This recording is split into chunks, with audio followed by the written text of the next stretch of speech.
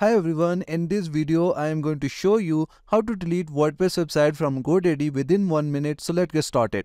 So at first we are going to log into our Godaddy account and this will take us to our My Products page. So if you are not on My Products page, then click on this cube button and then click Manage My Products. Now from here we are going to scroll down to Web Hosting and then click on this drop down. Here it will show us the web hosting that we have purchased from the Godaddy. Next to our web hosting, we are going to see Manage button. So we will click on it. And then from the top, we are going to click on Cpanel admin. And this will take us to our Cpanel account dashboard. Now from here, we are going to scroll down to Applications. And then click on WordPress. Now from the top, we are going to click on My Applications. And here it will show you all the Godaddy installations. So as you can see that currently one website is available on my hosting, so I am going to delete it.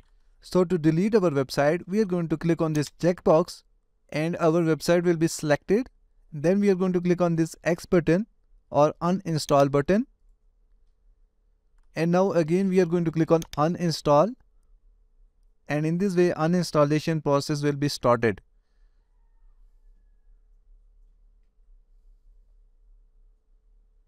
So as you can see that our WordPress website is deleted from our Godaddy hosting. So this is how you can delete WordPress website from Godaddy hosting. Thank you so much for watching the video tutorial. Please like the video and subscribe to my channel.